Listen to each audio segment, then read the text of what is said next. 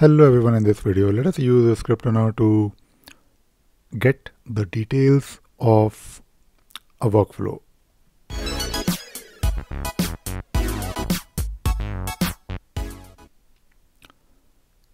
Now in the previous video we talked about using ScriptRunner to get the list of all the workflows in your Jira instance, and I think it can be really useful. But you can do a lot more. You can actually get details of the workflow. Now talking about workflow, if you look at workflows in Jira, it is kind of a state diagram where you have different states. So if you look at this workflow here, I'm looking at default Jira workflow. You have states like open, resolved, closed, in progress, and so on. And if you see a line here, like if there is a line, an arrow in a specific direction, it means that you can move the issue from this state to this state. So basically, it is a transition. And this is of course a diagram view, but if you look at the text option here, text tab on top, you can actually translate the same workflow in this textual form, in a tabular form. So you have different statuses. And by the way, when you're working with a workflow, status is something that needs to be a globally defined in your Jira instance. So in your Jira instance, you can have 50 statuses, but you don't really want those 50 statuses in each and every workflow. So what needs to be done when you try to edit a new workflow, try to create a new workflow, you basically link it to a step and you only select those statuses that you need. So in a workflow, you basically have steps that are of course linked to a status. And when you look at these different steps, for each and every step, there is a transition ID or there is a transition. So it means that from open state, you can either go to, so basically from open state, you can either go to in progress, resolved, and closed. So these are the destination steps, but the route you will take is very important, and that route is actually the transition. And again, the transitions can further, these transitions, they have a name. And usually when you look at any Jira issue, when users are interacting with their issue, when they are trying to do some work, maybe they want to move the issue from open to in progress or in progress to resolved, they will click on a button on top, and that button is nothing but this name of the transition. So these are very important concepts in Jira, like the most fundamental and important things that you need to know if you are learning Jira, if you want to know how Jira works internally. And having these transitions, there is a reason for having these different transitions. So the reason is that when you do a transition, you can do a lot of things. Like you can capture the information from the user. Maybe you want to do some automation. Maybe you want to trigger some external systems. So these transitions are definitely very important. Now, what I want to do today is I want to basically show you that we can fetch these details using ScriptRunner. And you must be wondering why bother doing this? Well, if you're writing scripts that are trying to do something with the issue, like transitioning the issue, or maybe you want to do some automation, you want to maybe check all the workflows in your Jira instance, maybe you want to compare them. You can of course do it manually, but there is a way to do it programmatically using ScriptRunner, because using ScriptRunner you can use the Jira APIs to get the same information. Now, if I show you the script is basically using the workflow manager. So in the last video, we used workflow manager to get the list of all the workflows. So if you simply do workflow manager dot get workflows, you will basically have all the workflows in your Jira instance, but we want to do more. Now, the first thing that you can do is, of course, and right now I'm basically using log to print few things that I want to print. Like the first thing that I want to print is the name of the workflow. And for each and every workflow, then I want to do further things like for the first workflow, I want to know the linked status objects. So these linked status objects are those statuses that you see. Let me just comment out this piece of code. So we'll come back to this in a moment. So basically, if you do .name, you will get the name of the workflow, all the workflows in your Jira instance. And when you do get linked status objects, for each and every, it will basically return for that particular workflow, all the linked status objects, and you can iterate over them and you can print their individual names. So it will basically print a list of all the linked status objects of a specific workflow. Now, if you go back to your Jira instance, and if you run this, so you can see here that I get a list of all the workflows like workflow Jira, workflow copy of Jira, workflow new workflow, and so on.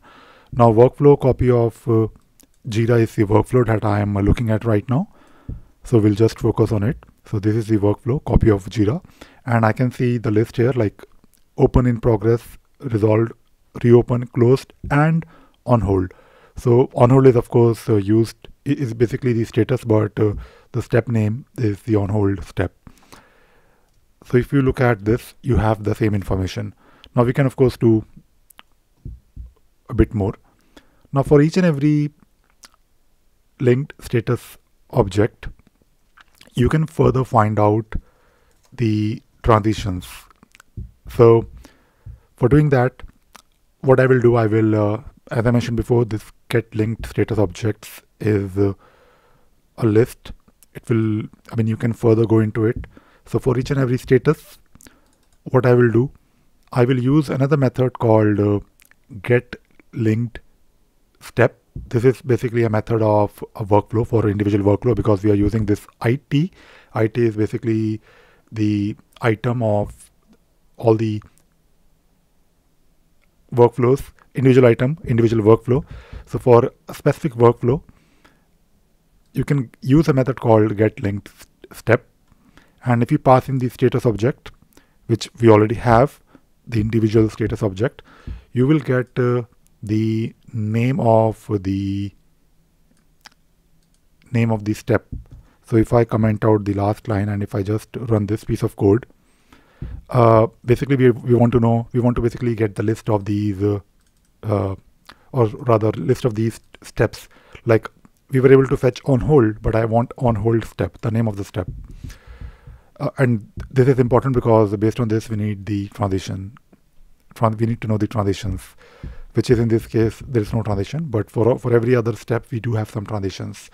So if I run this again, I will get hopefully I'm talking about the workflow copy of Jira workflow, and we have the list of statuses which we saw earlier, but I wanted to basically show you that we can also get the list of steps. Now when we have the list of steps, we can use one more method called for each and every step, of course, get actions. So now for that particular step, it will return you the step, the object, and you can use another method called get actions.